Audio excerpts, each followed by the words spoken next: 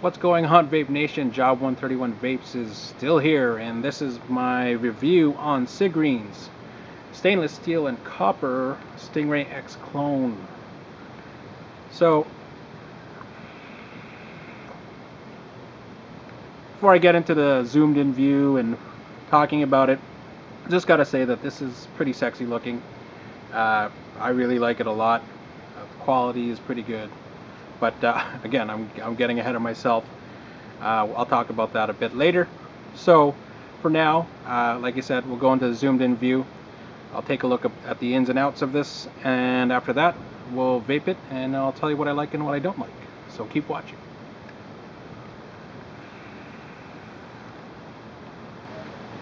Alright, so here we are in the unboxing, or mock unboxing, of the Cigreen copper and stainless steel Stingray X clone. So as you can see, you got the Stingray box, or the Cigreen box. It says copper over here in the corner, and you have a QC code right there. Open it up, and plastic inside says Cigreen. Got a drip tip, got a hybrid top cap or connection, and then you have your Stingray X clone. So that's a Stingray clone up close. As you can see, the engraving's pretty nice and deep, as well as the cutout for the logo. The copper is kind of patining, or there's a patina forming on the copper. Been using this for about a week or so. But let's take it apart and we'll look at it piece by piece. Alright, so first we'll start with, I guess, the drip tip. As you can see, bore's pretty big. It's a real big circle. So it's kind of, so it's some juice in there, so don't worry about that. Nice kind of brushed look, or brushed stainless steel with a copper accent over here. Double O-rings. But yeah, nice. It looks nice sitting on different RDAs and stuff as far as a drip tip is concerned. With the shape, it's a bit short, keeps it nice. Profile's kind of low, which is kind of nice. And in my experience vaping it, doesn't really get too hot. So that's always a plus. Next, we have your top cap. As you can see, it's a mix of copper and stainless steel. And you have your copper or silver plated copper floating 510 pin right there. I like the look of it, you know, gives some contrast. And you have your kind of air holes or venting holes, I guess, or whatever you want to call it. Threads are nice. And then again, yeah, there's your silver plated copper pin and Delrin. So you can see it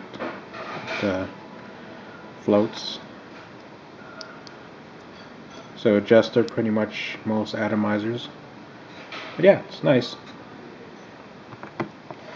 Next you have your tube section. Stainless steel, or brushed stainless steel look. And copper on the inside. A little bit dirty on the copper on the inside. Even when I bought it, even though this has been a week. Here we're next tube right here. And again, threads are really nice. I would even say buttery. Finally, you have your, I guess, your main tube, or the tube with the logo and the lock. So again, Stingray logo, nice engraving, it's pretty deep, as well as the cutouts for the logo as well. Copper is starting to patina, like I said, but it's nice. It's a nice look. And you have your locking ring right here, which is like any other Stingray locking ring. Just keep in mind, don't crank it down too hard or anything like that, because it could get stuck. But again, you have your copper tube, and I noticed that this one is really dirty. I don't know if you guys can see that, but on the inside, a lot of little dirt marks over there and stuff like that, but I don't think it didn't do anything with, as far as conductivity is concerned, at least not that I've noticed. Finally you have, or not finally, but then you have your hybrid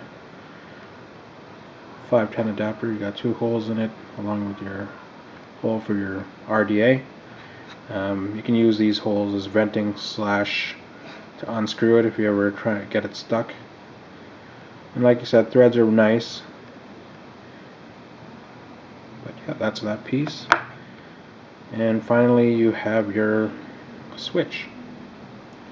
So on the bottom, this one has a logo. Engraving, like I said, is nice. It's like a copper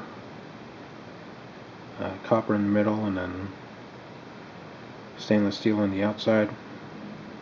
Nice engraving. Again, you have the same kind of design as the top, or venting on the top. And you have brass, or sorry, copper. And finally your 510 pin, your silver plated copper pin. So I'll take it apart, show you. It's a typical Stingray switch with the magnets, but I lost the pin somehow when I was I don't know if it was when I was changing a battery or what have you. But I lost the pin that's inside to lock it, I guess, or you'll see what I'm talking about. So again, there's one magnet. I think I cracked it, as you can see over there, but that's a magnet. That's one magnet. That's the other magnet over here, and it's all copper. And so I lost this pin right here, this little pin. You can see that. So I actually took a nail and I cut it down to size, and it seems to work pretty well. But yeah, it's your typical switch for a Stingray. And you just to put it back, just screw it all back together. Now, just give me a second. I will say that try and make sure this is tight, because it loosens up over time. So throws really short, like all other Stingrays. Okay, which I like, and obviously the magnets is a plus. So yeah, that's the bottom switch. So let's just take a look at it in its different configurations. This is, I'll put it in the 18350. It's just to let you know, this one is a bit shorter than the other ones, which is kind of nice. I really didn't think you'd be able to make it too much smaller, but it's significantly smaller. So there it is in 18350 mode.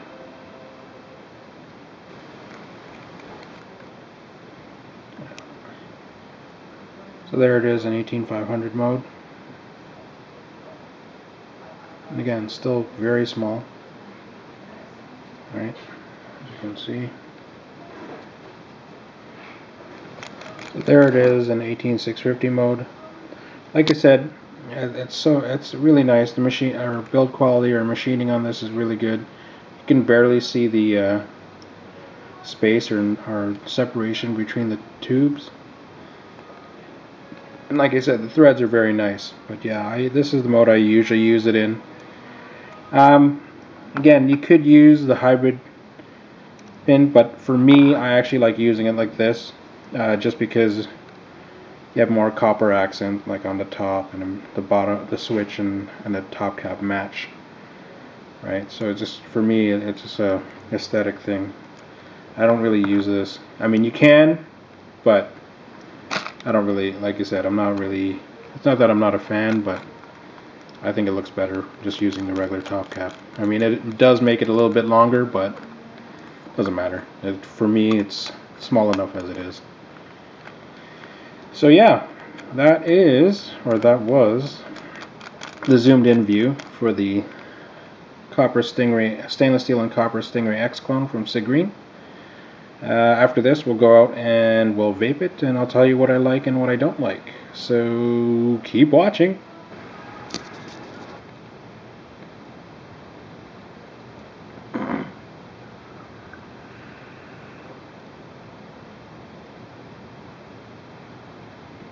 Alright, we're back, and that was the zoomed in view for the Stingray X clone from Cigreen. What I like about this, number one, is that it's a very, very nice looking mech or mod. It's pretty sexy, I gotta say. Secondly, build quality in it is pretty good. Threads are almost buttery. Threads are almost buttery. It's really nice. Switch works perfectly. Hits hard, definitely, because of the copper. Got silver plated copper contacts, magnets in the switch, throw. I mean, I like Stingrays, so I'm kind of biased towards these things and picky at the same time.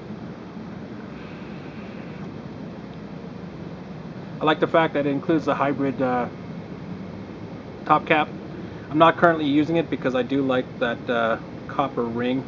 It adds a nice little accent piece to kind of match the bottom and the Stingray logo. So that's just me, and also that tip. So it comes with a tip. I mean, that's definitely a plus. Vape's really good, hits hard. Definitely sexy. Locking ring is just the same as other Stingrays. It's nice. So what I don't like, mine in particular, the pin in the switch, I actually lost it. I don't even know when. I don't even know if I lost it when I changed the battery or whatever. But the pin, I lost it, so I had to kind of substitute, and I think I cut a nail or something, and use that for the pin that's in the switch. So just be careful of that. I don't know if it's just mine, but that's definitely a negative for me. Other than that, not too much negatives. Like that's pretty much it. Like you said, I mean, the build quality on this is pretty good. I like it. I mean, it's pretty obvious. Would I buy this? Well, yeah, I bought it. I actually picked it up for, how much did I pick this up for? I picked this up for $48 Canadian from my boy Kamiri 101, or you can check their Facebook, Kamiri Vapes, at yeah, on Facebook. Oh, so definitely, if you like the look, and it's stainless steel and copper, and it definitely hits hard. If you like Stingrays, you'll like this. I like it a lot. Again, I like Stingrays. Whatever, it is what it is. So, other than that, this is Job 131 Vape saying, keep your wicks wet, and thanks for watching.